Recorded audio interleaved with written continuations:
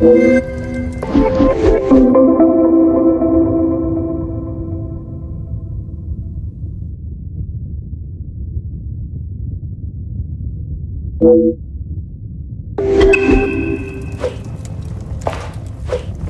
morning, Detective.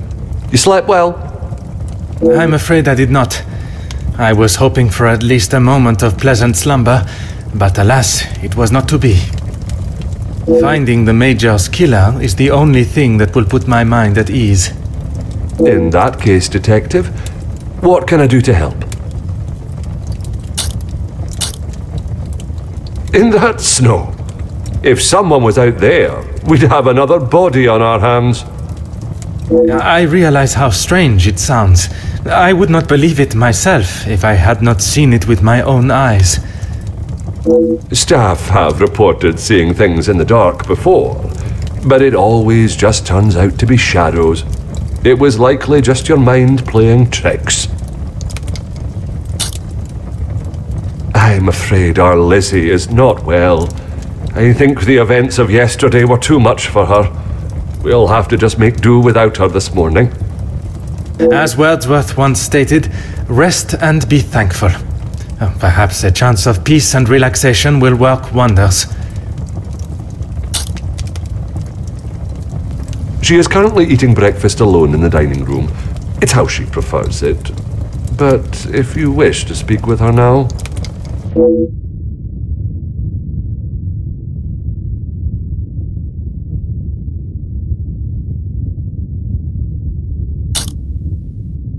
I would, but I'm afraid I found this morning that the telephone lines aren't working.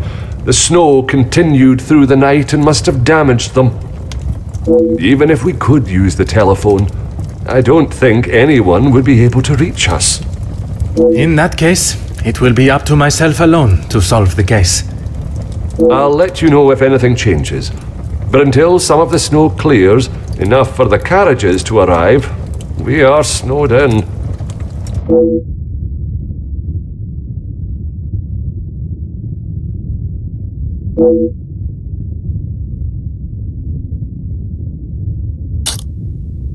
Taken care of. Master Dremere and his brother, after sobering up, helped me move him into the cellar. Best place for the time being. Très bien. I imagine there is no reason for anyone to go down there. Besides me, no one. Once this snow clears, we will be able to move him from the house. Your assistance has been most valuable as always.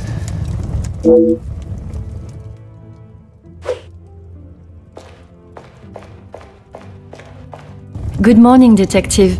I hope you were comfortable last night. Bonjour, mademoiselle. The room was more than pleasant, merci.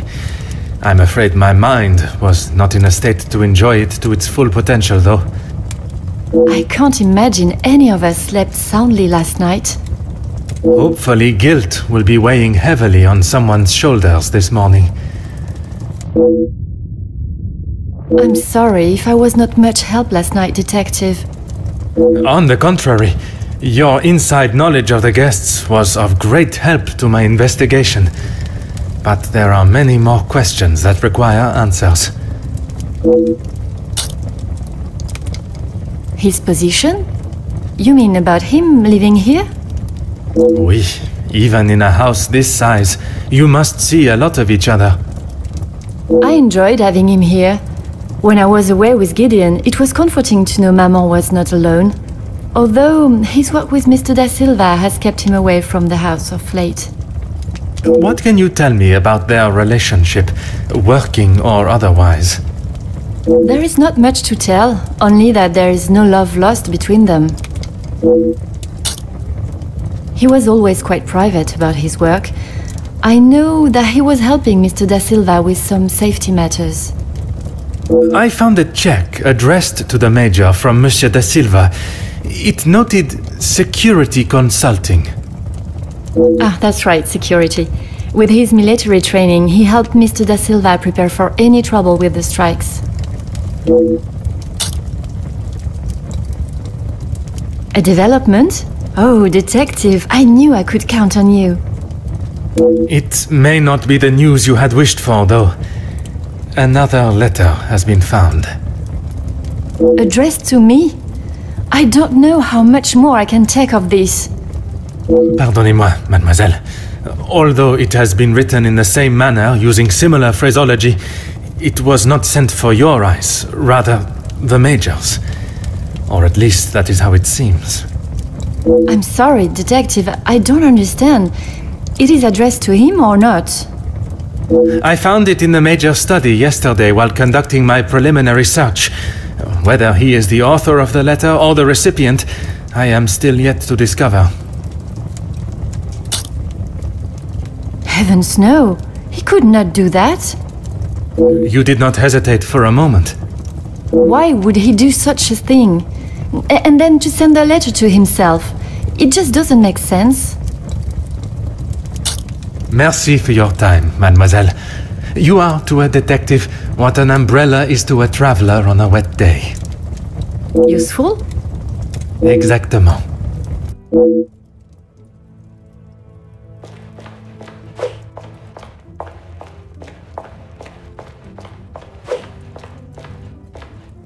Bonjour, Monsieur Damir.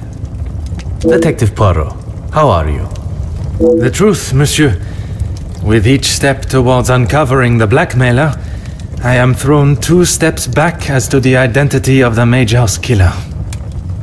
Is there something I can help you with?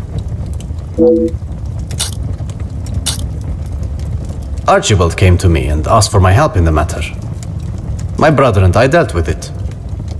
Merci for your help. It is a job that only the professionals should have to undertake. It's a job that had to be done, although it may have affected my brother more than I.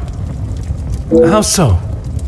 At the sight of the body, the color drained from his face.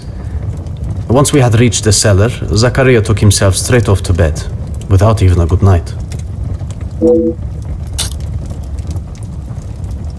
Felix and Madame Van den Bosch are the only ones with keys, as far as I'm aware.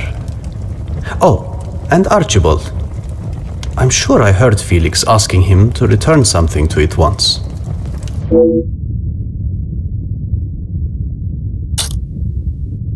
I have not seen him since last night. I'm sure he will have been fine after a good night's sleep. He does not need his younger brother checking in on him.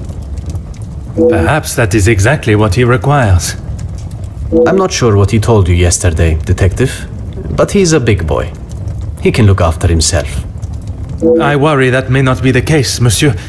His time in the war came up in conversation more than once during our conversations. He's still talking about it? I thought talking to the doctor would have stopped all of that. Merci, monsieur.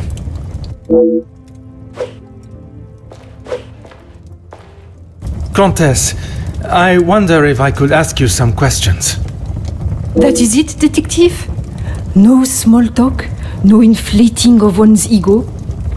I am afraid not, Comtesse. With the murderer still loose in the house, my mind is rather preoccupied. Well then, detective, perhaps I can be of some assistance. Comment, madame? I thought you might like to know what I found on the Major's body. That certainly piqued your interest. A man has been murdered, and you find it acceptable to fool around and joke. Oh, please, detective. Do you really think so little of me? Archibald asked for my assistance. He knows of my medical training from my days as a nurse, and I thought I would be able to help. Even if it has been some years. It was not his place to grant you access to the body. I shall remember to keep my assistance to myself next time. A single stab wound, which you no doubt already knew. The knife was held in their right hand. I would say their predominant hand.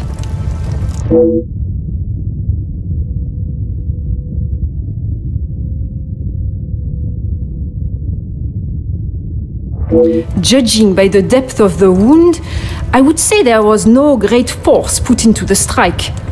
More a sign of defense than attack. If I had to say what weapon was used, A small, sharp knife or dagger.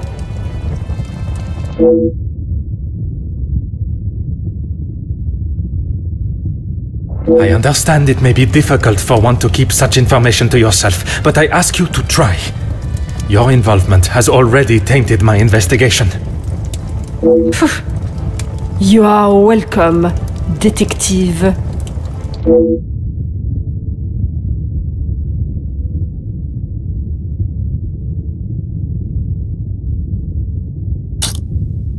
S'il vous plaît, Comtesse. Keep this information to yourself.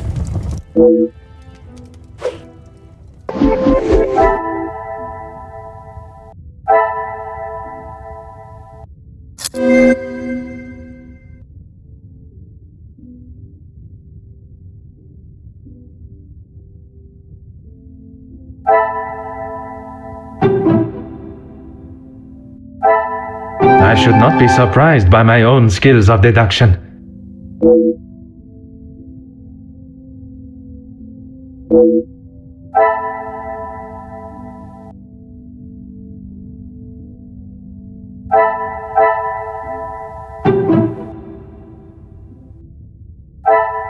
What a revelation!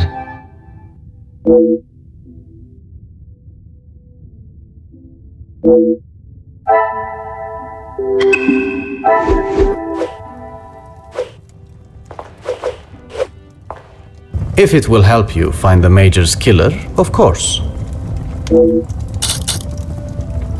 When he returned from the war, he was a different man. Everything became about what he had seen. I cannot speak from experience, but I can only imagine the horrors he must have witnessed. The first weeks he would wake in the night, screaming. I found him one night, cowering behind the desk in the study. And when I tried to help him out from beneath it, well, that was the first time I had ever feared for my life. That is not why you two are no longer close? And not at all, Detective. We were always very different in nature. While I had always wanted to follow an academic path, Zachariah was more of a free spirit. Or at least as free as our father and the laws would allow. And yet, he ended up in the military. Quite the contrast. Our father demanded that he at least try to do something with his life. And when some of his friends joined the army, he signed up with them. It wasn't long before he moved out from the family home after his return from the army. I always assumed that he had put the war and everything that came with it behind him and was moving on. But now I see that is far from the truth.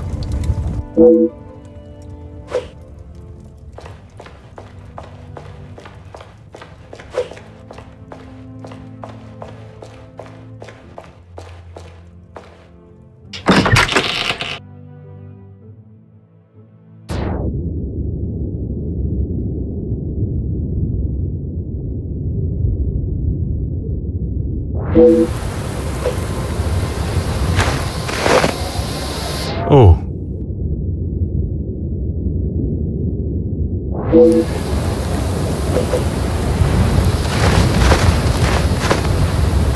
Oh.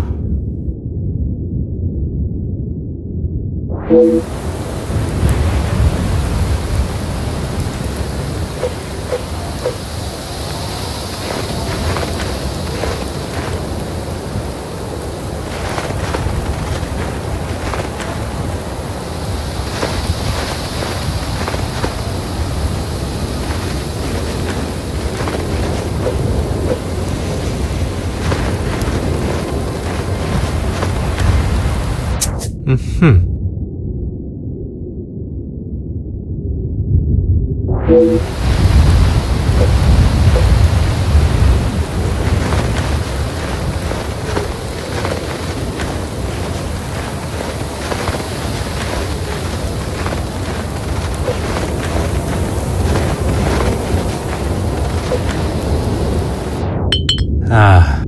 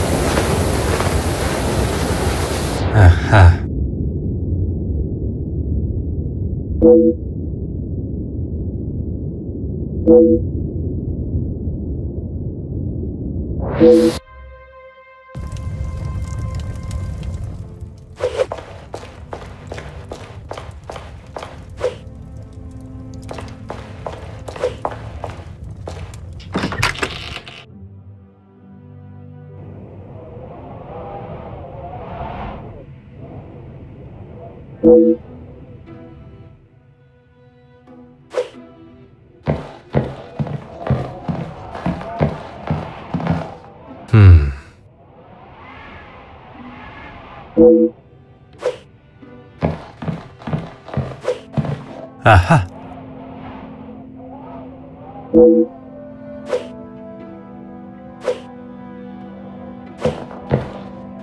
Oh.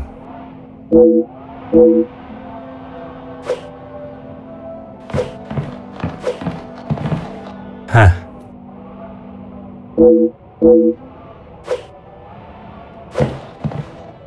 Hmm.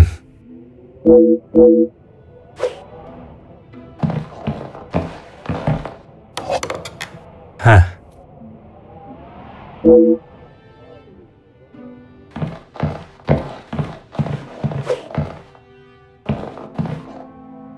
Bonjour, madame. May I offer my condolences for your loss? Thank you, Detective, but they are not necessary. What can I do for you?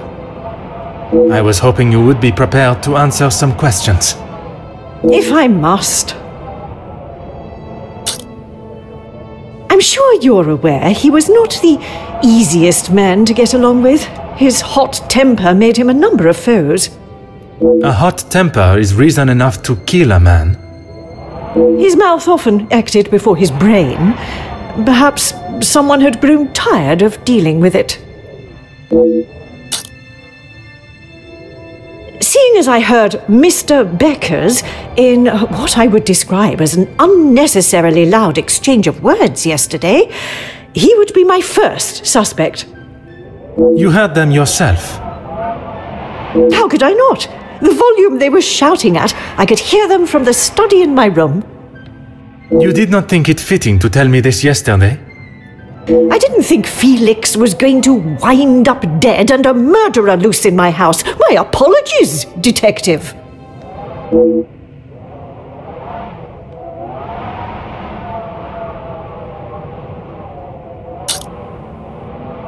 I assume you are talking about the supposed blackmail letter. Oui, madame. You know of it? It arrived shortly after the first. Rather coincidental, if you ask me. I'm not sure I understand what you're trying to say, madame. He no doubt had secrets hidden away. But do you honestly think Felix had anything of value to his name worth threatening him for? Perhaps you should enlighten me. Well, he was here, living in my house, eating my food, prepared by my staff. Does that answer your question, Detective? I wouldn't put it past him to have written it himself, in the hopes of getting some sympathy from me. And the other letters? He probably wrote those too. If Angeline paid the first, that would have given him the money to pay the second letter. He is the White Knight, saves the day, and expects to live here happily ever after.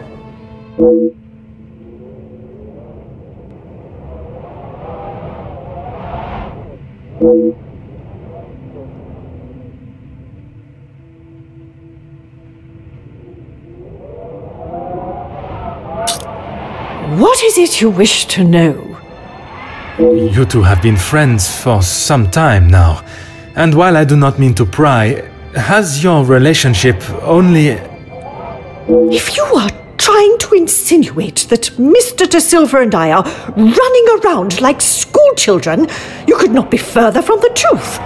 He was friends with my husband, for goodness sake. Oui, I understand they worked together. Investments, if I am correct. Mr. De Silva was the voice of reason that my husband should have listened to more often, instead of throwing our money at businesses that were already on the verge of bankruptcy. Merci, madame. I shall not bother you any further.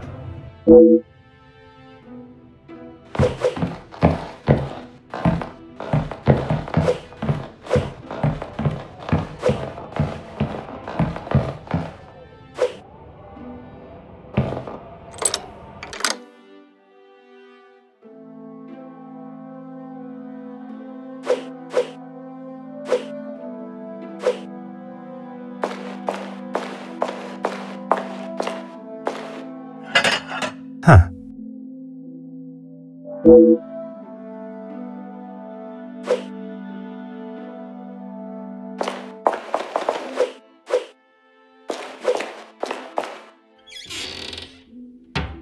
Huh.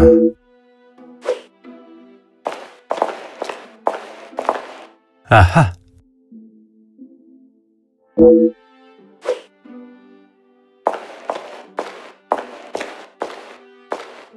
Bonjour, madame. You must be the wonderful cook. Wonderful and modest, sir. I am Rihanna. My taste buds thank you for the ravishing meal last night. It has been some time since I ate so well. Glad to hear it, sir. S'il te plaît, madame. A detective is fine. In that case, mademoiselle is fine for me, and I will ignore your presumption of marriage. Très bon, mademoiselle. That's right. I've seen staff come and go, but a house always needs a trustworthy cook. I agree. But if I was to eat what you prepare every day, I fear I may be the size of La Maison. Not a bad thing, detective. You could do with some meat on your bones. Well, with the snow still not clearing, we may be stuck here for the weekend. Perhaps I should look to adjust my pantalon buttons. I did. Monsieur Archie told me what had happened. Bruises can swell fast, so I took him some ice to bring it down. How was the Major when you saw him? Grumpy, as always. I suppose one would not take kindly to being punched as he was. Punched or not, he was as ungrateful as ever. I shall not keep you any longer. Merci, mademoiselle.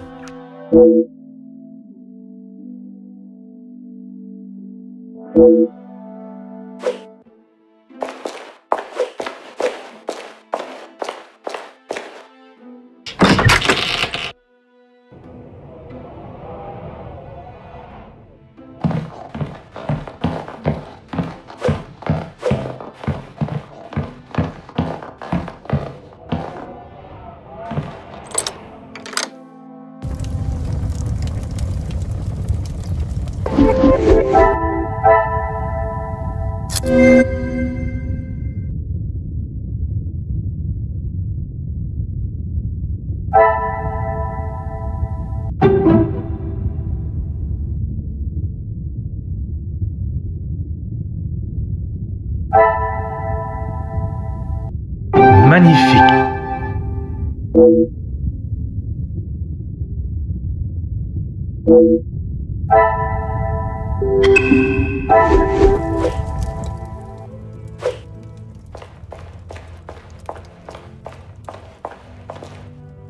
Is there something I can help you with, detective? You have got the wrong end of the stick, detective. Maman has snapped at him recently, but it was nothing more than that. It was something to do with the letter. I heard them in the library before Maman shouted and he stormed out of the room past me. Could it have been the blackmail letter that instigated their argument? Why would Maman be upset with him over the letter? Madame is of a very different opinion from yourself regarding his connection with the letters. She believes him to be the author. That is what she told you? She has always been one to make a quick, if not rash decision, but she cannot truly believe that.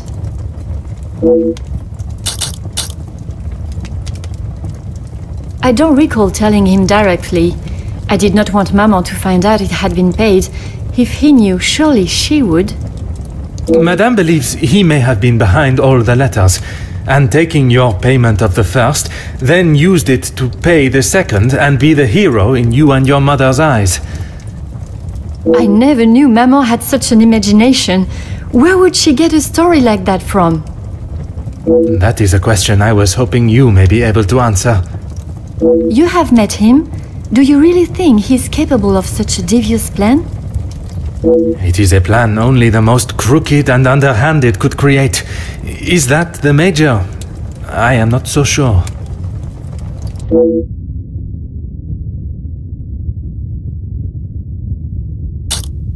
I shall not keep you any longer. Merci, mademoiselle.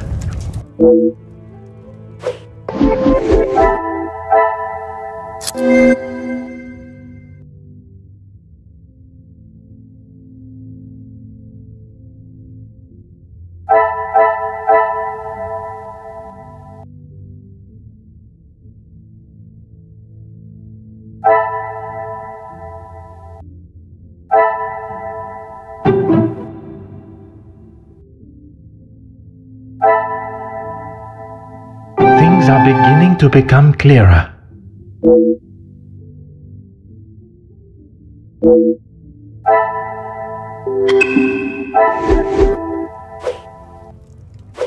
Is there something I can help you with, detective?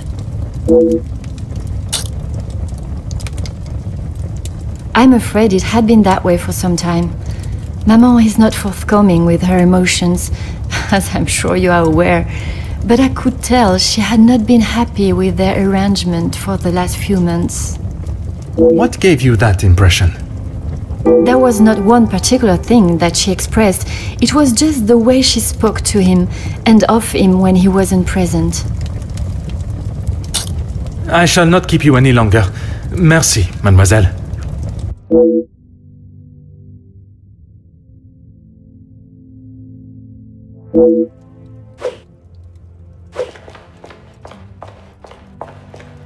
Whatever you need, detective. Certainly, detective.